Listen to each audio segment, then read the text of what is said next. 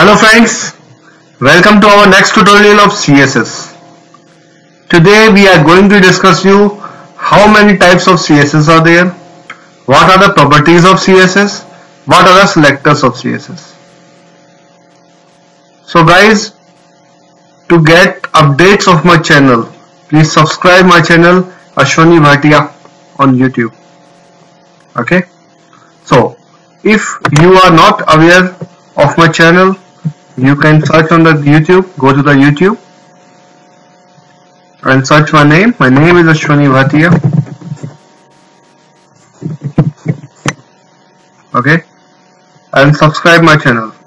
This is my channel, ashwanibhatia.com/user/ashwanicreations1.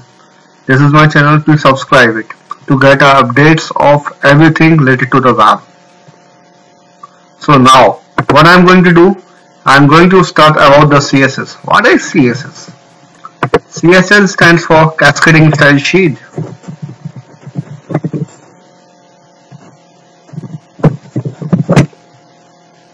It is used to design or it is used to style the web pages.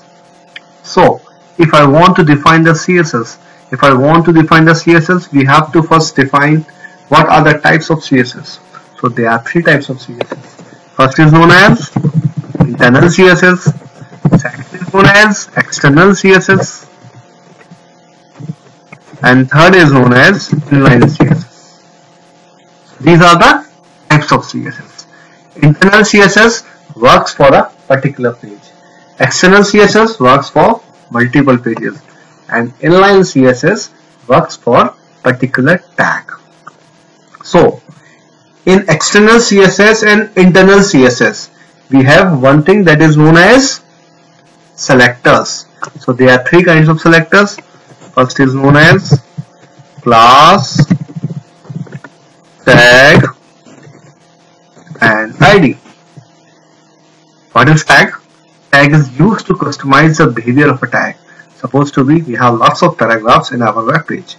If I want to style all the paragraphs by a background color red, so I can directly target the p tag and define the p and target it, so that whatever the paragraph will come in the future that contains the background color red. Carefully listen. Tag is used to customize the behavior of a tag. If I have customized the behavior of a tag as paragraph background color blue, so whatever the paragraph that are coming in the future always comes with the background color blue.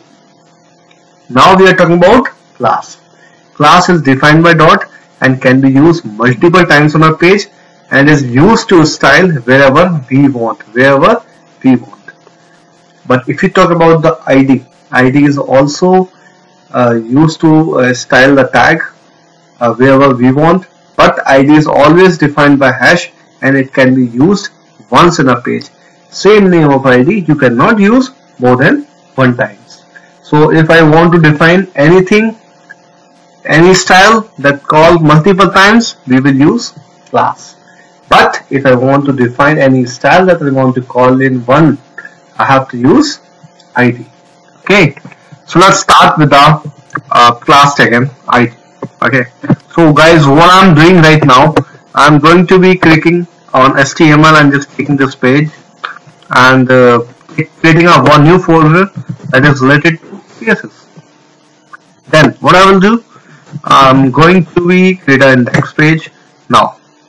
So if I want to do, I'm starting with internal CSS. So I will also let you know what are the differences between the class tag and ID.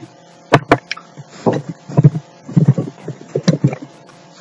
this is the head part of the page. CSS always defines in the head part of the page, okay, by using a style tag. Now if I want to define anything in HTML in the CSS, I will always use inside the style. So what I will do, I have lots of paragraphs in my web page. I will copy some content from somewhere. Let's see, I am copying from wikipedia.org. I will copy, I will paste.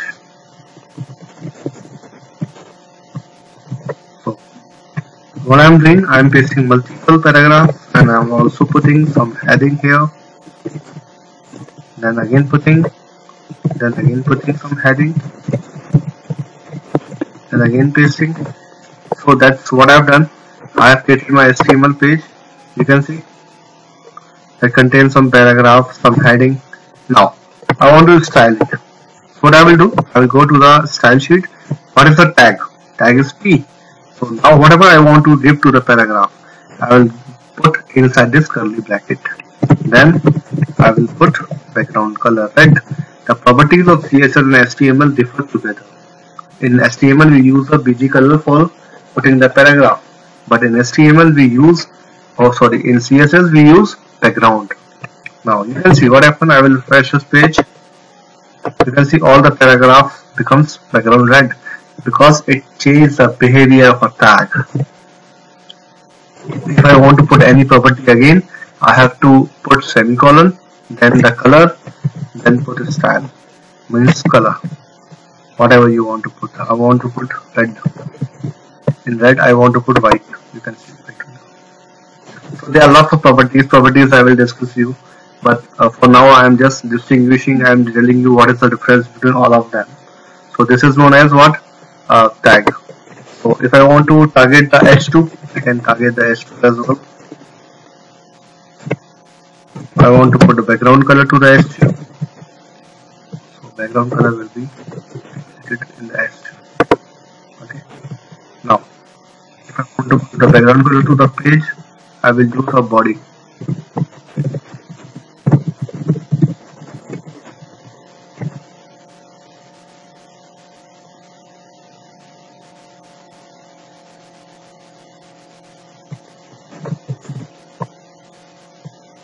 Okay, you can see the gray background is coming.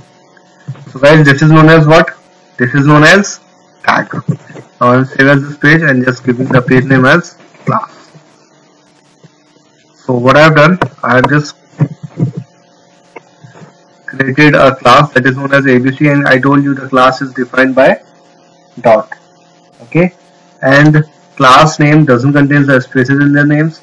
Class always start with the alphabet, and the class is always, if you want, it will be alphanumeric but not be numeric alpha. Means we cannot say 1A, but we say A1, no problem. So I have created a class ABC. I am creating another class XYZ. So now you can see it will not apply anything anywhere, because in class we need to call it. Nothing will happen now because we need to call a class. So if I want to call a class, I can put class and the class name. If I want to put this class here also, I will put the class name. You can refresh this page. You can see it will apply it in those paragraphs where I want to call, where I have called.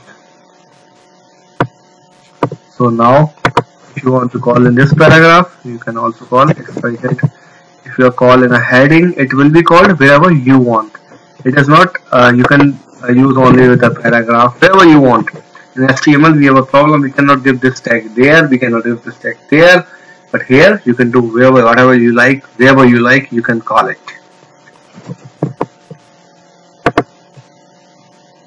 Got it, guys? So this is known as what? A class. Now we are discussing about ID. What is ID? ID is defined by hash. It is defined by hash. But you can see it, IVC cannot be called more than one times. Why? Because ID is a unique identifier. Same name of ID we cannot call more than one times. But I am telling you one thing that is very important to you. Okay, like I can call this ID more than one time. You can see what happened. I am calling it. It will work in the browser. Okay, but what is the problem? The problem is that if I will check this page with W3C. W3C is a company who hosts HTML. W3 stands for World Wide Web Consortium. So if I check this page with W3C, it will give a error. Why? Because it will say ID is a unique identifier. We cannot call the same of ID more than one times. It's a unique identifier. Let's give you an example. Suppose to be if you have an ID card. What I will do, I will take your ID card and paste my photo and change my name. If I will show this ID card to anywhere, it will work, no problem. But the problem is that once it will be checked by the government, then it will give an issue. Why? Because the ID that contains your name is fixed with it. It is not a ID of my name. Okay. So keep in mind one thing. ID works in the browser same name of ID, but cannot be called more than one time. If we check this one by W3C, then it will give a error. Now, if I will say XYZ, no problem.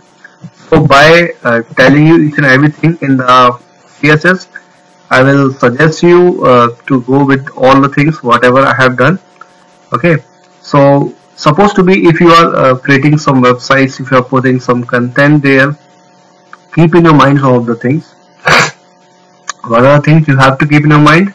If you are want to put some styles in lots of containers, you can put class, you can use class. But if you are putting what? If you are putting the styles in one container, use what? Use ID. Okay. So this is what our internal CSS. Now we are going ahead with the external CSS. Okay. So what is external CSS? Whatever we have done right now, that is a part of one page. But if I want to give this a style to multiple pages, then what I will do?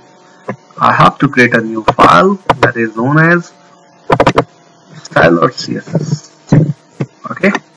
Now whatever the styles I have defined there, I will copy it. Okay. If I have defined the class as well, I can also copy the class, no problem. Sorry. You can see I have a ABC name of ID and ABC XYZ is the ID as well as the class. Oh, sorry.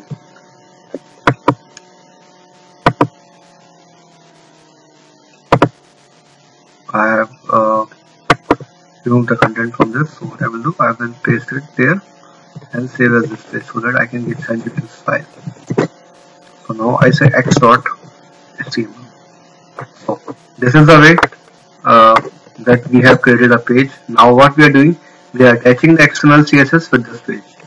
If you want to attach external CSS with your page, what you have to do, you have to type link href, then put the file name, then put rel and style sheet, then type x/css.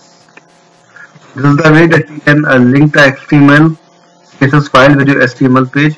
Whatever the page where you want this style to be applied, just put this line so that CSS will be called wherever you want to call it.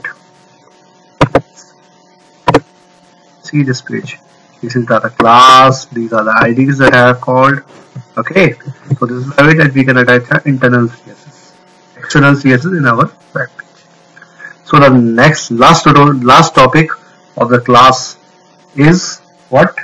Inline CSS. Okay, in inline CSS, what we do actually,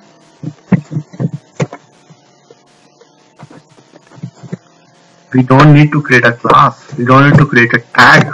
Okay, we have to put wherever we want a style. What we do, we need to put a style, then you can put whatever the properties that you want. Okay, you want what? Background column red, you want text, so color is equal to white. You can see it will work.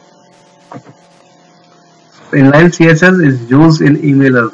Emailer means the advertisement that are coming on your websites, or the some information that are coming on your Gmail or Yahoo as a with complete design layout. That is known as emailer, and emailer always use inline CSS. Okay, because external CSS and internal CSS can't work in the emailers, and inline CSS also used for overwriting. We will discuss about the overwriting in the future. So that's what I am telling you based in basics. Inline CSS is used for overwriting. Okay, so that's I have explained you about the CSS, internal, external, and inline, selectors of CSS, inline, external, and internal. We have done it. So in the next tutorial, I will explain you about the CSS properties. Okay. So if you like our tutorial, please subscribe our channel that is known as Ashwani Bhatia, and you can also go to our Facebook page that is known as facebook.com/developers blog group, and in this page you can like us so that you can get updates of each and everything related to the web, related to the jobs, related to the HTML, related to the PHP, lots of things related to the web, updates of web. So thanks for watching us. Subscribe our channel, Ashwani. Thank you.